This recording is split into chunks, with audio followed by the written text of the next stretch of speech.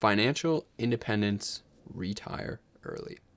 Saving over 50% of your income so that you can retire by the age of 35.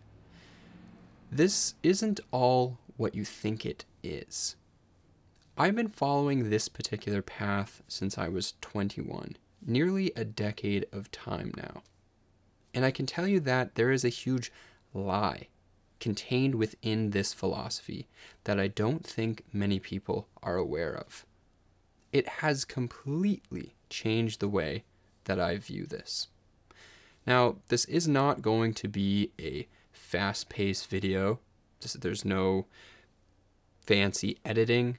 There's no yellow text along the bottom of the screen. There's no cinematography. Not all of you are going to want to watch this thing, and I don't really care. I'm doing a ton of things wrong in this video. But for the few of you that will, for the few of you that are seriously interested in financial independence or may have already started pursuing this path because they so badly want to live a life of freedom, my hope is that through this video, I will be able to connect with those of you personally and share a little bit of wisdom from somebody who may be further along the path than you already are, or to connect with other like-minded people.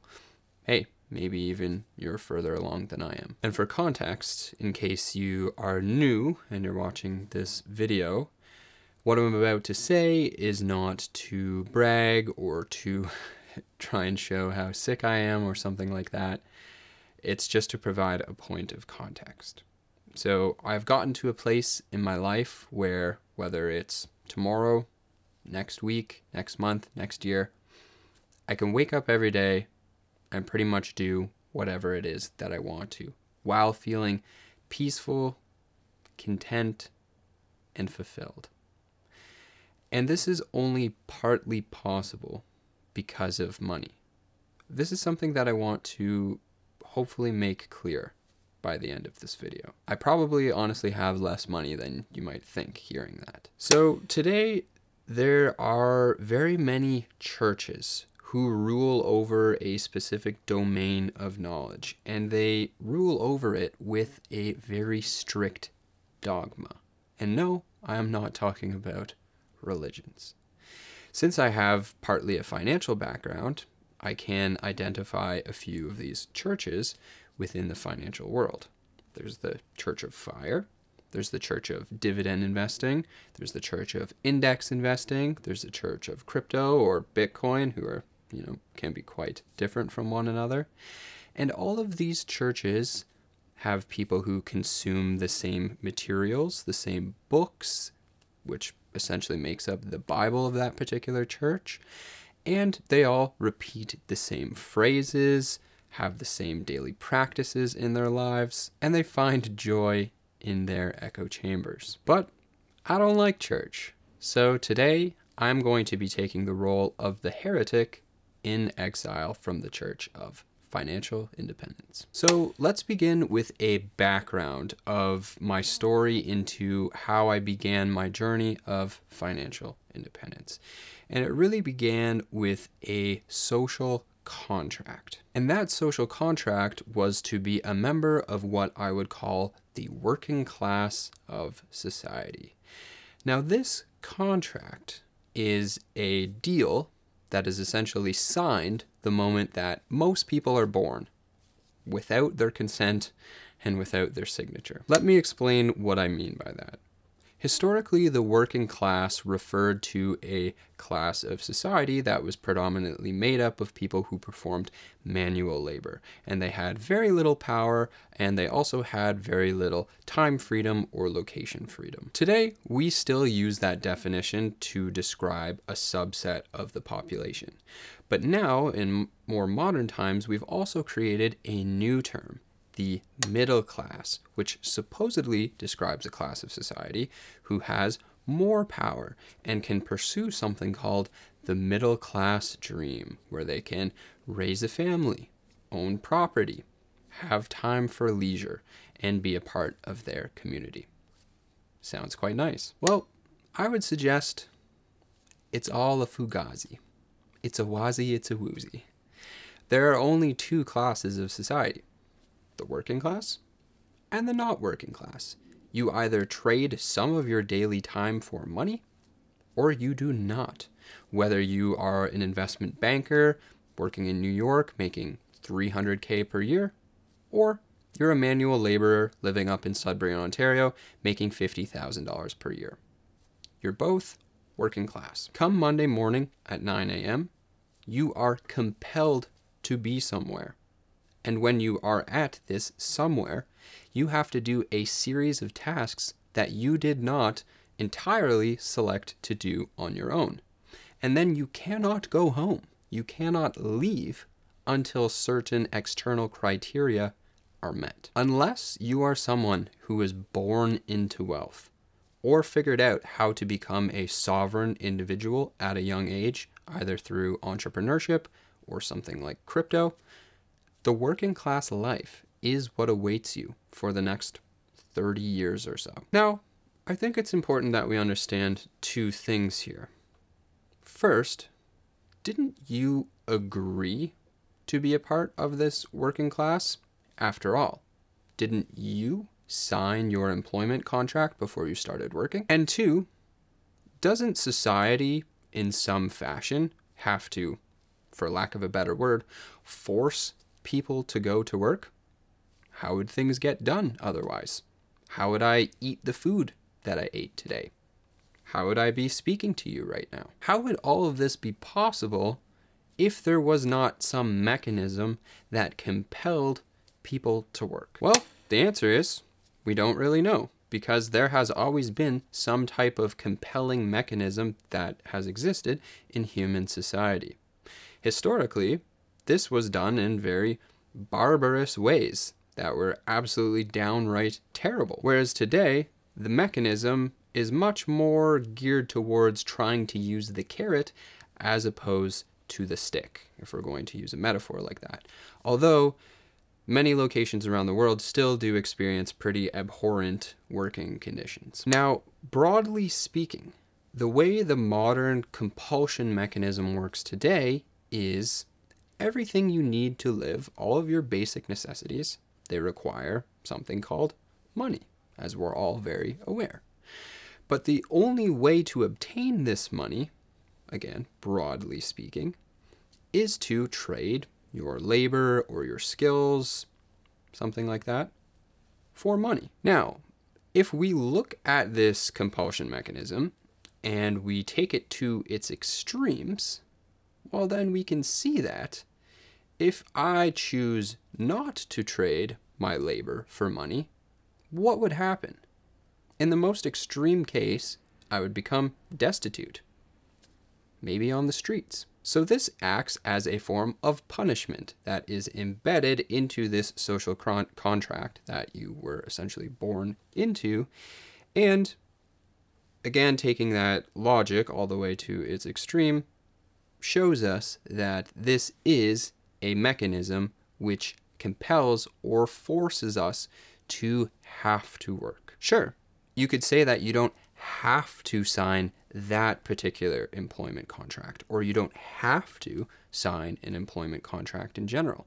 Just as you could say that you don't have to sit in your cubicle from 9 a.m. to 5 p.m. There's no physical barriers preventing you from walking out of the building and just going home. But taking those actions to their completion means that you will end up destitute and on the streets. So unless you want that, you have to. Now, I personally have no problems wanting to contribute to society. While I'm not very old, I have spent time contributing to society in various ways ever since I was a reasonable age to do so. I've contributed with my physical labor to city public services. I've contributed my analytical skills in an office role in corporate finance. I've contributed in a more community-oriented fashion as a sports referee. I've done volunteer work in various capacities, to name a few examples. I'm more than happy to do my part. And I would even go as far to say that I am ambitious and generally like to strive for more. And I believe that most of us are, under the right circumstances. And I can also appreciate using something like money to be an independent, unbiased, non-human mechanism to compel the population into work. I'm sure many of you would think without a mechanism like this, no one would show up for work, right? But while I do understand that, for me personally, on an individual selfish level, I'm not cool with that. I'm not okay with being compelled to do anything. I think it's morally wrong. And while it could be true that this does serve the greater good of society at large, I think on an individual level, it is morally wrong.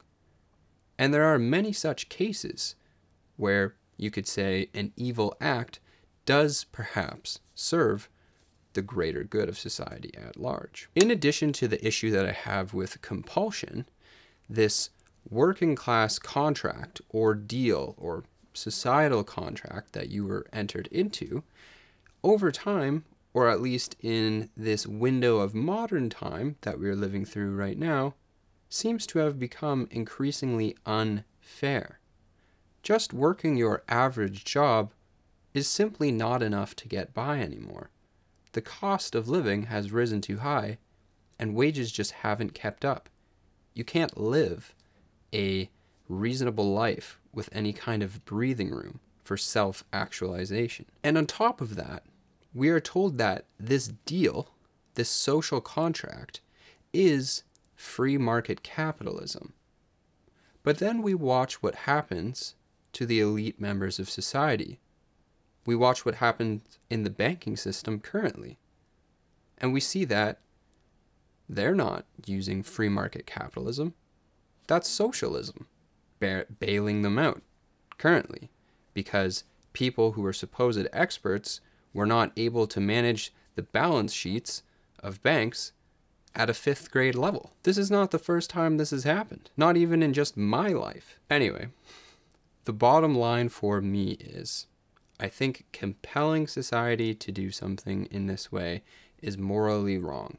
It treats us like herding animals who need to be corralled within a fence. And if you're paying attention, you should notice, as you go about your daily life, that there are many other cases of this. But most of us, we aren't paying attention. Unfortunately, many of us do walk around like animals being herded. As I said, it's subtle.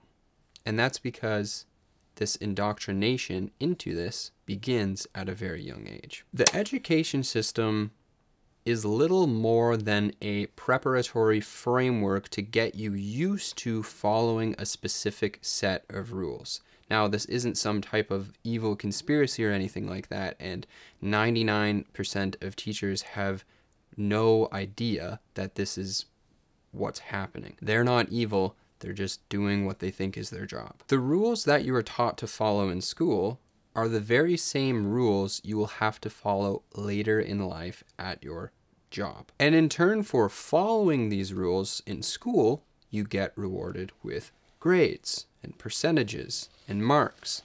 But later on in life, you don't get those. You get money instead, which essentially acts as an approximate proxy to the grades, marks, percentages that you received in school. So in high school, yes, I had these thoughts in high school. I've always thought I was a bit of a crazy person. But yes, in high school, as a young teenager, I thought a lot about this stuff. And so I wondered, how do I get myself out of this deal?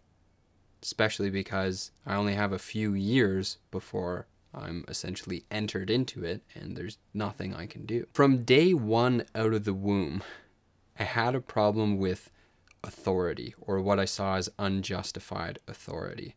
I hated when an older figure would say something like, you have to do this. And I would ask why. And then they would say, because I said so. I hated that. My parents and my grandparents have told me tons of stories about how I would argue with them as a little kid and just like point out errors in their logic, and it would just drive them crazy. So imagine me as a very, very difficult kid growing up. I had to know why I should do something. I would never just do it. And so when it came to this working class deal, I would ask everyone, why? Why is this set up the way it is? Why do we have to do this? And no one could give me a real answer. It seems like most people hadn't even really thought about it. Not only was I defiant like this, but I was also very determined. And I believe you have to be if you are going to break out of this, I don't know, system, I guess you could say, for lack of a better word, because it's difficult to break out of by design. If most people break out of it, society collapses, so you're really not supposed to. My parents always tell this funny story of me when I was a boy. I loved to play road hockey with my dad on the street in front of our house. And when we were playing, I took it so seriously, to the point where I demanded that my dad actually try playing against me. He had to put in 100% effort because I knew when he wasn't trying. And so if I scored a goal on him when he wasn't trying, I didn't consider that a goal. I needed a worthy opponent. So I demanded, you have to try. So then he would say, okay, I'll try. And then he would obviously come and score a goal on me like nothing. I was a little kid. And I'd be like, all right, now we're talking. Now we can actually play. So we'd keep playing. I'd have a really hard time scoring, and he would keep scoring more goals. And then after a while, he'd be like, all right, that was fun. Let's go inside now. And I'd be like, whoa, whoa, whoa, whoa. No. I have to win before we go inside. I have to win. But you also have to try. I have to beat you. An honest win against you. And so we would be out there playing for hours because obviously I was not going to be able to beat a grown man at road hockey when he was giving his full effort. So after a period of time, I would have to give up. But that's the type of crazy kid that I was. All of this to say, a lot of the time, and more so now as I look back on it, I realized that I was not a very normal kid. I had definitely this defiant streak and this very determined and intense personality with some things. And so I really directed all of that stuff to try and figure out, how do I get myself out of this working class deal? But I grew up in a town of less than 10,000 people. I think there was like 5,000 people living there maybe at the time that I was growing up as a young kid. So I was isolated. I didn't know anybody else who was thinking this way or who was trying to basically build a life on their own outside of the perceived system. And I did feel a little bit crazy. I was like, it felt like it was only me. And so I had a lot of additional questions at this time. And one of the biggest questions I had was, why are we even here in the first place? Like, what is the meaning of all of this? So I started studying spirituality on my own. I started studying Buddhism and Hinduism and began a meditation practice. Again, basically all on my own. I don't even think my best friends really knew about this at the time. Maybe only a girlfriend that I might have had. Probably was the only person that I really talked to about it. And I thought to myself eventually, well, you know, this really resonates with me.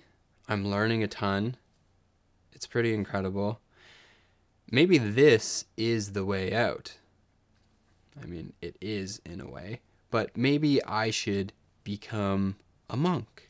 Maybe I should go walk the Himalayas, renounce everything. Maybe that's the way out of the deal. I'll just cut all my karmic knots, find enlightenment. But over time, I realized that that was not my destiny. I'm not pure enough. My heart's not pure enough. I'm okay to admit that. I'm aware of that. it is not my time to become a monk. I believe I still have many things to learn and lessons from the material world. So then, if I wasn't going to become a monk, well, then I guess the only other alternative was the working life awaited me. And so I progressed onwards in that direction while still asking questions and trying to search along the way.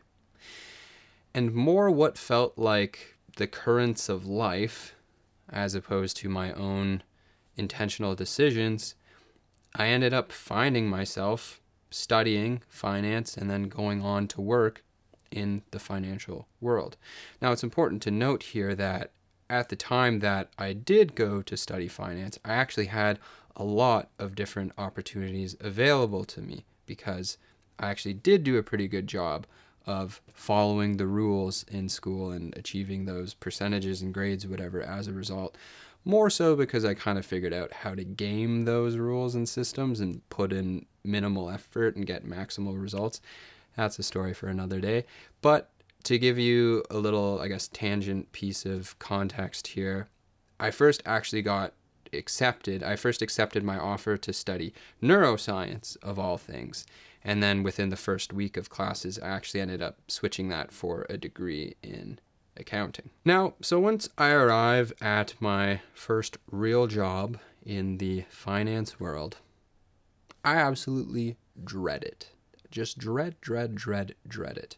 And I dreaded many other jobs in my life as well. Basically anything that had any kind of authority structure over me. Dreaded going to it. I dreaded a schedule dictated by somebody else. I dreaded pointless small talk before meetings as if anyone actually cared how my weekend went. I dreaded having to do a task that was so inefficient or unproductive just because somebody above me said that I had to do it. I'm sure many of you can relate to this. I mean, how common is the character in Office Space or Fight Club for that matter? Minus the whole, I guess, Fight Club and then blowing up towers or whatever happened. It's been a while since I've seen that movie. But above all, I dreaded the fact that this was my reality now. Every 9 a.m. to 5 p.m., Monday to Friday, for the next 30 years of my life, give or take. Now, when you start a career, is it not supposed to feel like this is the start of your independent life? Well, for me, it felt a lot more like the end. Fortunately, at this point, I found what I thought was going to be my savior, my white knight in shining armor. It was the FIRE movement, financial independence, retire early. I first stumbled upon this community of people, I think it was after reading The 4-Hour Workweek. I don't remember exactly how I stumbled upon it, but I think it was a tangent related to that book, and then I eventually found the community on Reddit, and that was the place where I just completely dove right in. I consumed all the books that everybody consumed all the blog posts. I set up all the same things in my life. I started saying the words, practicing the practices. I was a full member of this group of society. I thought this was it. This was my way out. It made so much sense. I finally found this community of like-minded people. And in, maybe 10, 15 years, I'd finally be free. Free to do everything that actually mattered to me. Free to go on a walk in the forest in the morning instead of commuting to work. Free to exercise and strengthen, test my body. Free to read and study about the various questions that I have. Free to learn any skill that I want. Free to adventure. Free to meditate. Free to spend time with the people that I love, and free to share what I've learned with others. To me, that's an ideal life right there. Now remember everything I just said, because it's going to become important later. So that was the background of how my journey into financial independence started. Now let's move into how my journey progressed over time. In my first 3 years of pursuing this philosophy, I thought it went very well. I was able to save up something like $90,000 in my first 3-ish years of working. I thought this was amazing. This is actually a story that I've documented and explained on my channel already, and if you're interested in that, which you might be if you're still watching this, you can go back and check out those videos if you have not already. And at this point, which I had built up this chunk of money, a series of things also kind of came together where I felt like it was an opportune time for me to take a leap, a big bet on myself. This is because through both studying finance and then studying this philosophy of FIRE, I had learned all this really useful information about bank accounts, investing, budgeting money, you know, all the stuff that you learn. It's really useful. And as I was very passionate about it and talking about it a lot, I realized that almost nobody knows this information. So I thought it would be a very valuable thing to share with people. I was already helping my friends and family with it, and so I thought, what if more people knew about this? What if there was a way to make it accessible to the average person? And from this, I decided that I wanted to try and start a YouTube channel to do exactly that. And Cash College was born. Cash College was the original name of my YouTube channel when its primary focus was making financial education accessible to everyone, with a kind of overall philosophy of we're learning all of this stuff so that we can increase our financial independence. Now, for a period of time, I was both working and running this YouTube channel. But as I said earlier, I wanted to try and make a bet on myself. I had saved up all this money, and I thought that this YouTube channel could be a potential career path for me. So I decided to take the leap. Now, at the time that I took the leap, it was a genuine leap because I think I was only making something like $5 a day on YouTube. Not a sustainable living by any means. But I thought with this huge cash buffer I had, you know, I could try and make this happen for 3 years. And if it didn't work out, then hey, it probably wasn't meant to be. But the funny thing is, I think it was a month or 2 after I quit my job, I ended up making a sustainable living off of YouTube. So I didn't really need to save up all that $90,000.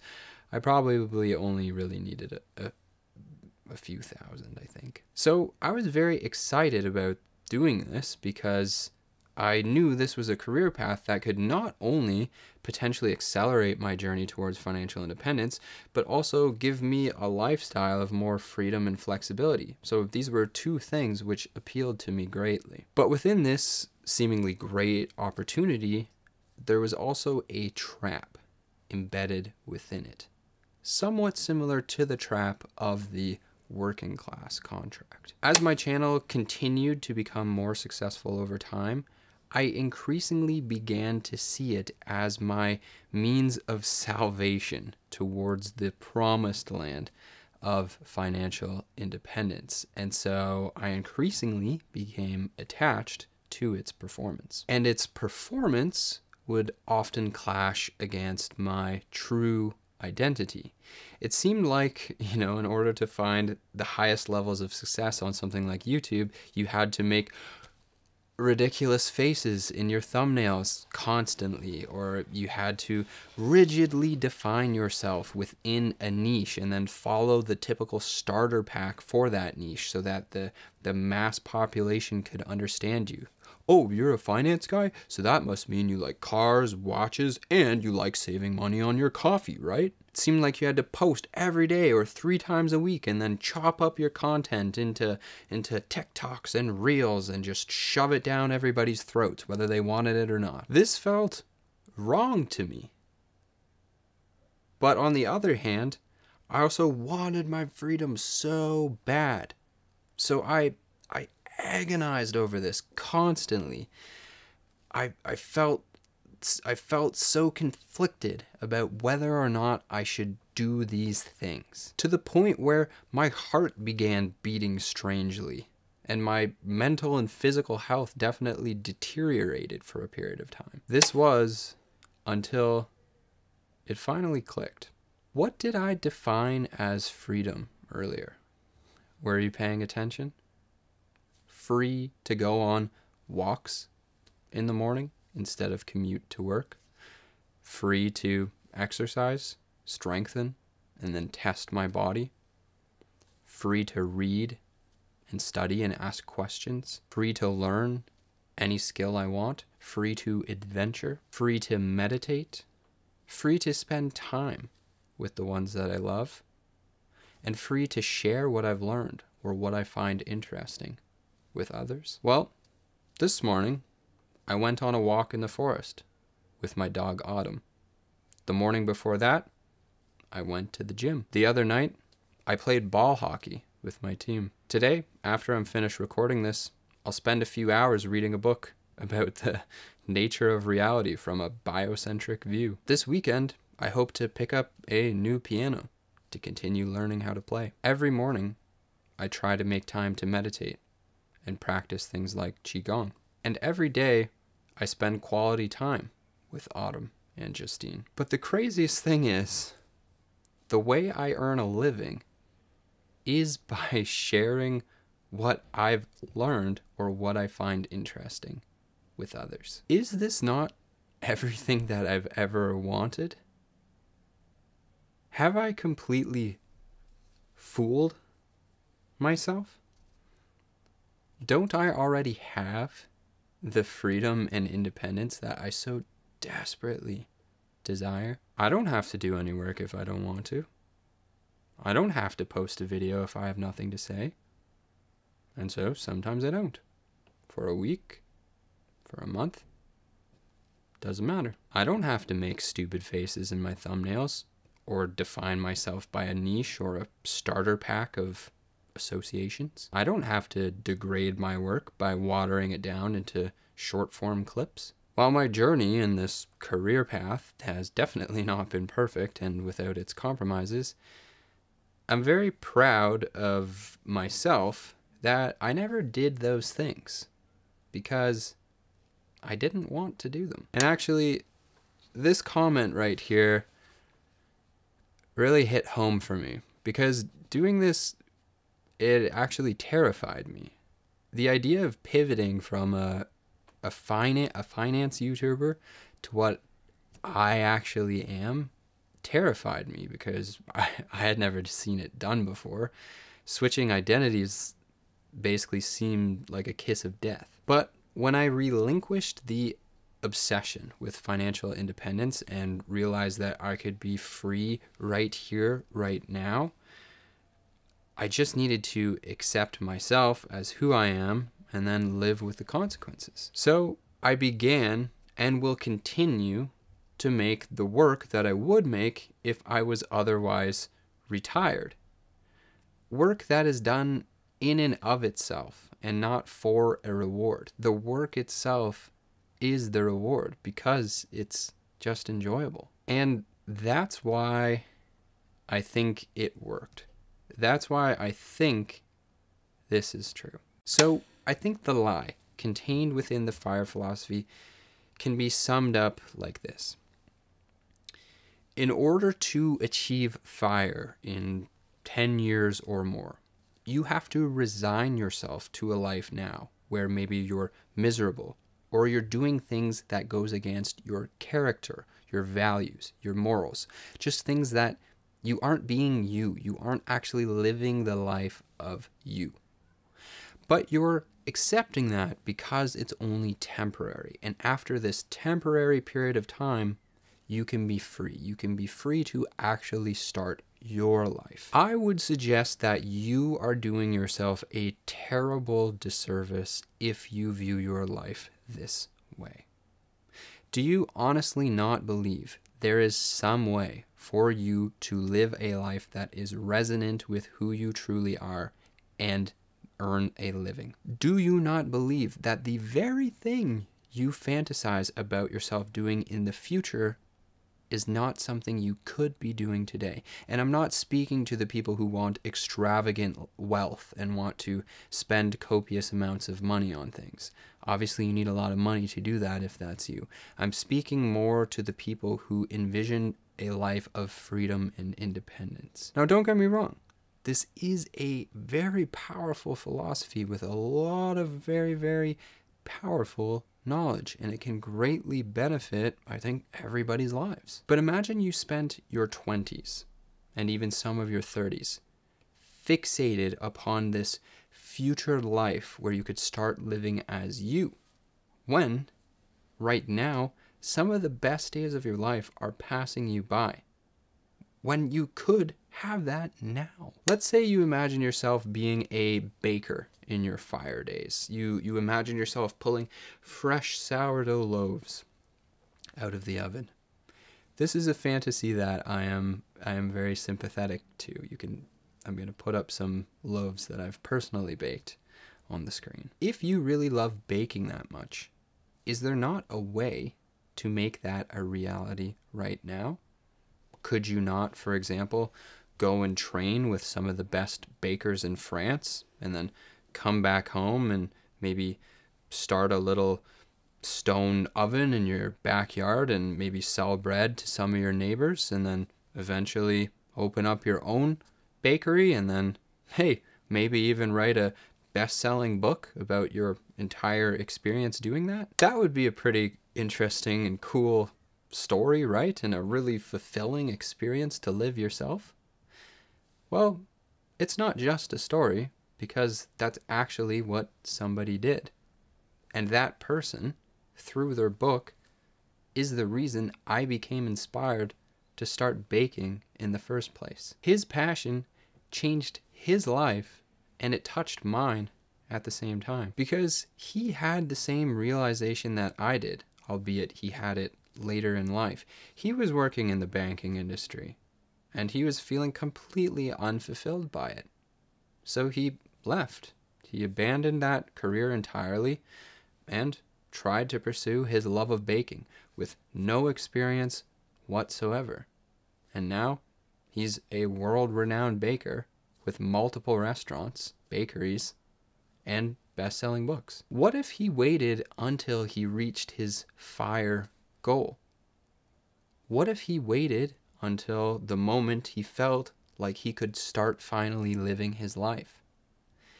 Would it have been too late? Would he look back on those years he resigned himself to basically living as someone else and look back on that period of time with regret? These days, before I make important decisions, I try to view them through the lens of being on my deathbed. I know that's a little bit morbid, but I think it's a very useful mental exercise, because mortality is the great equalizer. Money sure doesn't matter anymore at that point. So are you sure you have to spend the next 10 years doing something you hate just to start living your own life one day? Now, okay, maybe you can't just completely do a 180, change your life, jump ship today. I'm not advocating for belligerence, but maybe you can in 6 months from now, or a year or two from now. The power of FIRE, and in my experience, perhaps its greatest power, is not to resign yourself to some kind of crap for 10 years and then to be free, but maybe it's to build up enough strength in a relatively short period of time and then to use that strength to bet on yourself. To bet that if you embraced whatever it is feels like your true self, if you are willing to put in the work to actualize whatever dream it is that you have, that it could happen for you. I waited until I had $90,000 to take this bet on myself, when in reality, I probably only needed like 2. I believe fire can get you part of the way, but the rest is going to be up to you. Independence in our modern world is something that can come from having a certain amount of money. But I believe that freedom, at least in the true sense of the word, comes from you. And it could be something that you could start having today if you allow yourself to. So this has been a long weaving story through my discovery, journey, and then departure from the Church of Financial Independence. And I hope that if you're still watching this, it has resonated with you in some way. Please remember that I am not perfect. I don't have any of this stuff perfectly figured out, and I still have days where I feel like I've gone in completely the wrong direction. You know, there's a common phrase, I think it goes something like, we teach what we most need to learn ourselves. So much of the things that I create are just as much for me as they are for you. A lot of the times I'm creating something as an expression of a question or struggle that I'm having, and I don't actually have the answer to it, or maybe the right answer to it. And sometimes these expressions of struggles I'm having yield valuable answers, and sometimes they don't. But if this did for you today, then feel free to follow along. I expect to continue exploring the topics that I've touched on in this video today as we continue through this year. And overall, I hope to explore how to live a good life in this modern world that we find ourselves in. How to live a life of meaning, fulfillment, purpose. How to live a life with independence. Not just financial independence, but independence of mind, independence of our location and our time, being a self-sovereign individual. I expect to explore vitality, how to create good feelings inside of your body, how to feel like life is actually flowing through you, mental, physical health, but not just that, how to feel amazing. And I also expect to explore, like I said, meaning and fulfillment and purpose, spirituality, philosophy, moral conduct, what type of character traits we should try and develop as we move through life, and how all of this is increasingly difficult in this modern world that we find ourselves in. So with all that said, thank you so much for being here, if you still are, and I hope you are well, and I hope to see you again soon.